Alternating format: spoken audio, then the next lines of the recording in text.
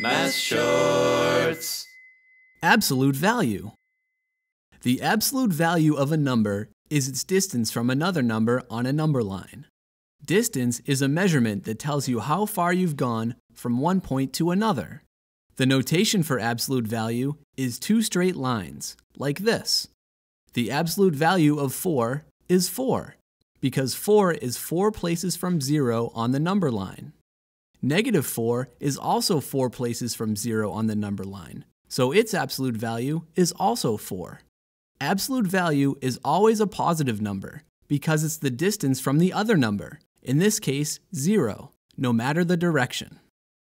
Here's Lucy. She needs to walk to her tuba lesson, 3 blocks from the bus stop. After walking 2 blocks, she realizes she dropped her sheet music. She goes back 1 block, finds it, then continues to her lesson. One way to represent Lucy's journey is like this, by walking 2 blocks forward, 1 block back, and 2 blocks forward. Lucy ends up 3 blocks from the stop, yet she walked more than that. Absolute value shows us how much she actually walked. 2 blocks forward, plus 1 block back, plus 2 blocks forward, for a total of 5 blocks. Phew! Absolute value can help us calculate distance and solve math problems.